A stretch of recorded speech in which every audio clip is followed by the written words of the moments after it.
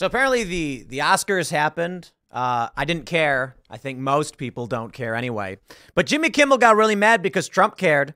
And Trump truthed, that is, he posted on social media, that there is no worse host. It was actually a really hilarious moment. And the best part of this is that, so apparently live at the Oscars, Jimmy Kimmel reads a post from Trump himself and actually gets a laugh out of the audience. I'll just play the clip for you. Then we can talk about the disgusting nature that is the Academy Awards. Jimmy gets roasted. And then, I mean, there's no real point in him reading this. But the real issue and the real story is not Trump. And it's not the Oscars themselves. It's who the Oscars gave the awards to. And apparently, Poor Things, starring Mark Ruffalo, Willem Dafoe, Emma Stone, won a bunch of awards. And I just felt to myself, this movie epitomizes exactly what they are. If you haven't seen the movie Poor Things, I don't recommend it. It is quite possibly one of the worst movies I've ever seen. It's like 2 hours and 20 minutes long or whatever. It's long. Not the longest. And it's, let's just call it adult content. It's not a movie. There's no movie in this. It is random words said by people. The acting is apocalyptic. And now hold on. Now, many of you may be saying, wow, I really don't want to watch this. But there is a whole lot of sex with Emma Stone, and they show it all. Maybe that's why they like the movie. Look, I get it. If you want to watch that kind of stuff to not get your rocks off or whatever, you do what you want to do. Whatever. But if I want to watch a movie, I'm like, I want to see a story and be entertained. Congratulations, Oscars. Now, I guess other things won awards too, but we'll talk about that as well. Let me play this clip of Jimmy Kimmel for you. Oh, okay. This is super quiet. Yeah, okay. Then I'm not going to play it because, you know what? I want to say this too, I got you here. X has a problem with the audio levels of their videos, but maybe it's just the people posting because for whatever reason, I go on YouTube, the audio is normalized. I go on X, everyone's videos are super quiet. And you probably notice it when I play videos off of X on this show. But here we are. I'll read it for you. Jimmy Kimmel closed out the Academy Awards Sunday. Before the final award for Best Picture, he took to the stage to read, he says a former president said something. Has there ever been a worse host than Jimmy Kimmel at the Oscars? His opening was that of a less than average person trying too hard to be something which he is not and never can be. Get rid of Kimmel and perhaps replace him with another washed up but cheap ABC talent, in quotes, George Slopinopoulos. He would make everyone on stage look bigger, stronger, and more glamorous. Also, a really bad politically correct show tonight. And for years, disjointed, boring, and very unfair. Why don't they just give the Oscars to those that deserve them? Maybe that way their audience and TV ratings will come back from the depths, make America great again. I love that. George Slopinopoulos. Look, man, during the State of the Union, Trump posted on Instagram that Snapchat filter video of Biden with like a chihuahua head, and it's just funny. It's funny. He's ragging on these out-of-touch people we have nothing in common with. And this is where we are. Just when Trump also called the awards show a really bad politically correct show, disjointed, boring, and unfair. The Postman says, just when you thought Jimmy Kimmel's jokes about Robert Downey Jr. couldn't get any worse, Kimmel appeared to skip over the part of Trump's post where he said, why don't they just give the Oscars to those that deserve them? Maybe that way their audience and TV ratings will come back. The former host of The Man Show, who was previously dressed in blackface and made degrading gestures towards women, did not mention Trump by name, but asked the audience to guess which former president just posted the comment. He thanked Trump for watching and retorted, isn't it past your jail time? The comedian has a history of adding political commentary during hosting gigs, blah, blah, blah, blah, blah. You know why Jimmy Kimmel did this? Jimmy Kimmel mentioned Donald Trump because it's the only way he can get anyone to talk about the Oscars. And he knows it. For the longest time, it started when Trump announced he was running for president. I mean, I got to be honest. It started a lot earlier than that. Donald Trump generates attention. We get it. And so where are we today? These people, long past the era of Trump's presidency, because maybe there's one coming up, still are desperate to invoke the president's name to get attention. Former president. I know. But we call former presidents Mr. President, so calm down. The Oscars. You know what? Let's actually do this fact check. Let's see what were the Oscars ratings. Because I think they're just really, really bad. They are culturally irrelevant. And let's see. Peak audience of 1 million. Is that it? ITV's Oscars broadcast brings in peak audience of over 1 million. Interesting. So that was in the UK. Hey, wow. More power to you. 1 million people in the UK. But do we have, I don't think. Okay, here we go. 22 hours ago. Let's pull up this right here. Let's take a look at how the Oscars have fallen. Then we'll talk about Poor Things. I'll give you a review, sort of. The show's record viewership in 1998, Titanic, 55 million viewers. Man, those were the days, huh? Those were the days. Where are we at today? Oh, my God. Look at this. So you have 1960, 45.8 million. And then I think you have here, yeah. So this is, what is the ratings versus viewers? Okay, well, okay, so I see. Ratings, whatever that means. Actual viewer numbers, the biggest. 1998. I see. So ratings is comparable to other shows, I guess, other networks. So it looks like the total viewers for Titanic, 1998, or when Titanic was the big movie, 55 million. Well, I got to say, good on them for reviving. I mean, the worst was in 2021 with 10 million, which is crazy because of COVID. Then they came back to 16, and in 2023, they had 18. So you know what? Hey, that's not so bad. That's not so bad. I'm sure Jimmy Kimmel is grateful that he can mention Donald Trump's name and help boost those numbers. I didn't watch it. I assume some of you did, but in a nation of, 330 million people, this decline means something. I'll tell you what it means. It's actually quite amazing to see that in 2020, that's COVID. It was 23 million. You would have expected more. 2014, there were 43 million viewers, and it has just dropped off rapidly. And I'll tell you why. It is the fragmenting of American culture. With shows like mine and many other internet-based commentators, pundits, influencers, etc., people now have a near infinite selection of people to choose from. I made this prediction back in like 2011 when I said that fame will likely not exist in the future. And I had these guys. I was at, what is it called? NAB or something? I don't know. National Association of Broadcasters or something. It was in the Netherlands. And I was like, yeah, look, when you had the Oscars and they got 55 million viewers, and they probably really did get around there, right? You have a host. That host is seen by everyone. Everyone knows who that person is. Today, 18 million. And it's not bad.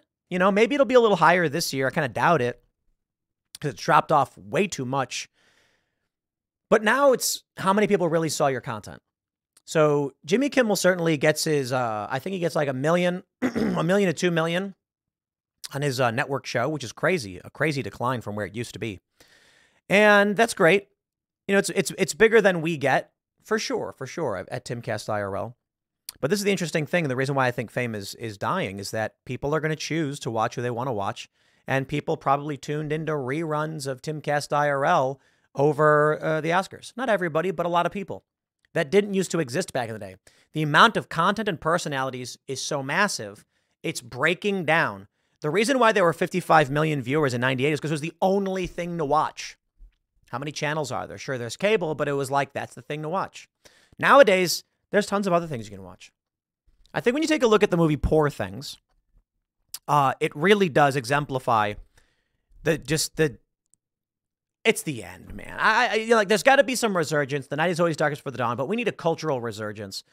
Poor Things won 90 awards, 244 nominations, and anybody who's seen it and who is honest can tell you it's garbage. All right, here's the movie. A woman kills herself before she's actually like full-on corpse-like. Willem Dafoe's character says before rigor has set in. He takes the baby from her belly, I think, and he puts the baby's brain in the woman's body, creating an adult woman with a baby brain. And basically what happens is, I'll tell you what the movie really is. It's a woman with a baby brain who just has a lot of sex. And if you've ever wanted to see Emma Stone fully nude, full frontal and everything, this movie's got it. If you ever wanted to see her in various positions in, I wouldn't call it softcore, but I wouldn't call it hardcore, somewhere in between. If you're looking for that, this movie's got it in spades. And that's all it has. A science fantasy black comedy. There's no comedy in it. There's literally none. Or Emma Stone's just not funny. I suppose the funniest thing in it was when Willem Dafoe just says he's a eunuch. And I'm like, okay, I guess. Like, I don't get the point or whatever. But basically, this woman, her brain is rapidly developing. She is discovering what it means to be human. And then they actually have a scene where Emma Stone takes a cucumber and, yup, you know where that one's going. And I'm just like, really? Look, it's not just about the Oscars. It wins all these awards. At the Academy Awards, it was nominated for Best Picture and Best Director. Best Actress won Emma Stone. Is that a joke? Best Supporting Actor, Ruffalo. Didn't win that one. Product Design wins. Makeup and Hairstyling won. Costume Design won. Film Editing, it did not win. It got several other nominations. So it won, what, 4? That's not that big a deal. But ultimately, it won like 90 others. How this movie is even getting nominated by any of this stuff, it's just absolutely nuts. Let me see if I can look up accolades. Accolades for Groundhog Day. Groundhog Day film. Okay, Groundhog Day is a classic. Everybody knows Groundhog Day. How many awards did this thing win? Groundhog Day was a budget of $15 to $30 million, made $105 million back in the day. And they weren't making as much money back then. And of course, everybody, I'm sure you've seen Groundhog Day. It's absolutely amazing. It's the movie where Bill Murray keeps reliving the same day over and over and over again. It's funny. I don't know if we can look up how many awards it won. I guess not. Maybe Wikipedia doesn't have that, so I can find it somewhere else. Let me see if I can find that. Accolades. Let's see. Here we go. IMDb, Groundhog Day Awards. I'm hoping it won a lot. It won Saturn Awards. Okay, really. Okay. Let's see. It actually won those? 7 wins and nominations. Did it win these? I don't know. Okay, nominee. There it is. Yeah, it won Best Actress, Andie MacDowell, Saturn. Let's see. It did not win there. It won BMI. I don't know what that means. Oh, for music. That's cool. Best Screenplay it won for BAFTA. British Comedy Awards it did win as well. Hugo. What about do they have Academy Awards? I guess they don't. Do they have that here? I guess not. It won a ton of awards. Anyway, my point is simply this. Groundhog Day is a classic. And I use it as an example when I reference the 90s, and I'm like, we had a lot of really great movies in the 90s. Seriously, we did. And now what do we have? For a while, we've had cookie cutter garbage. We've had, so the one thing I can give Poor Things is certainly unique, and I can appreciate the attempt. But I got to tell you, the acting is non-existent. It's not acting. There is no acting in this movie. I mean, like literally you can call it acting, but I'll describe it like this.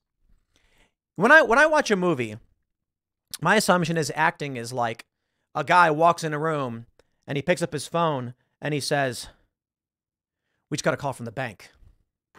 How much have you been spending?" And then the wife says something like, "How much I've been spending is none of your business, Rick.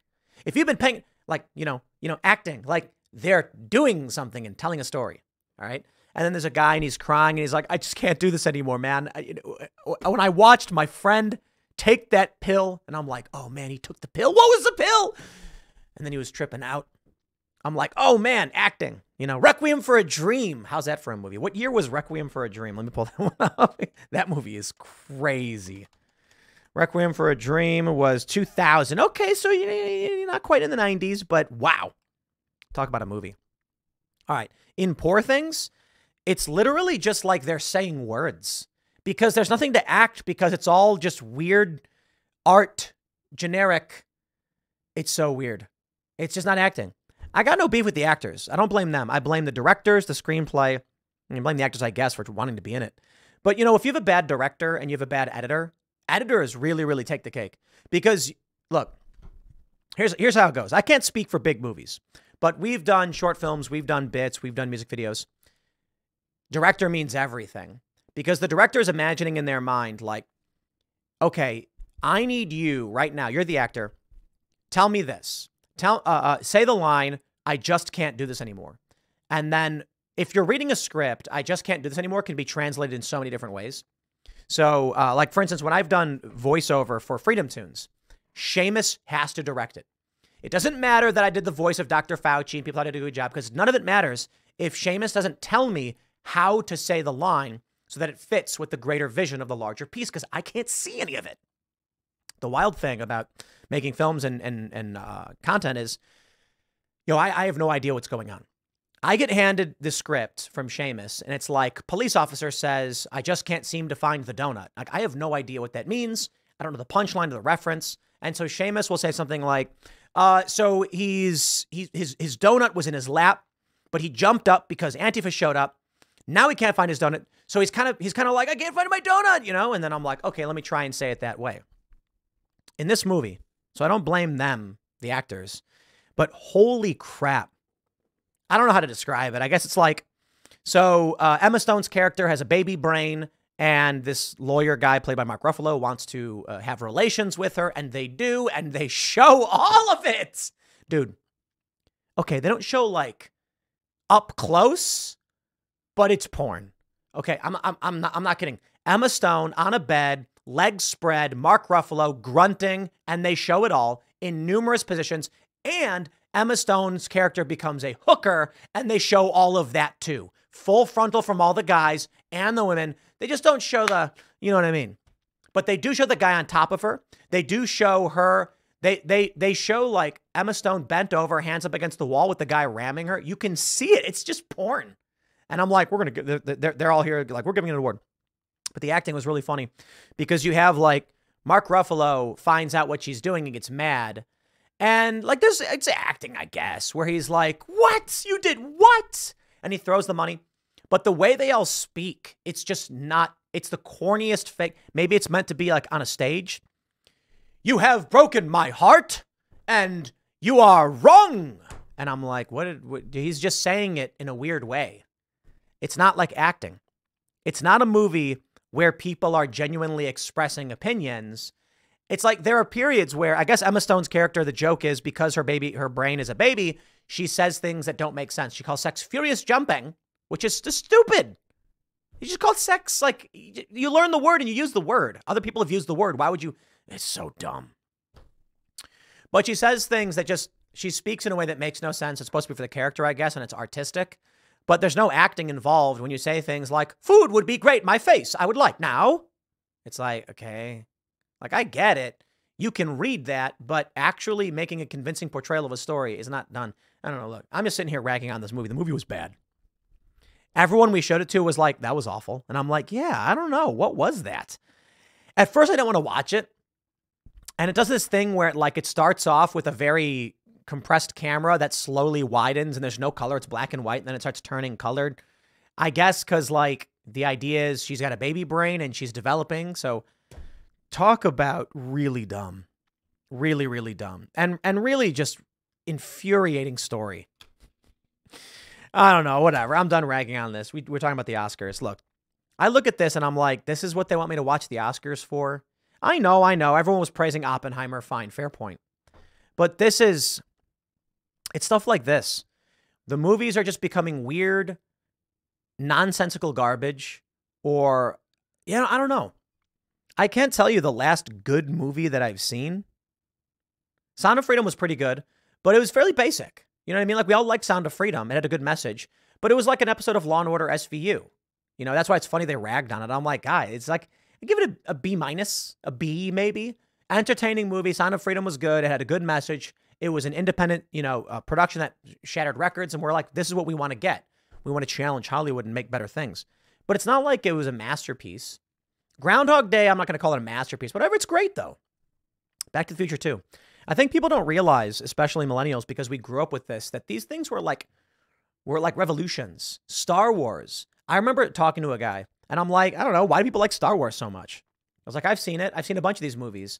And someone said, dude, we did not have this kind of sci-fi before. It was like the first time you watched on a screen a spaceship, like lasers and lightsabers.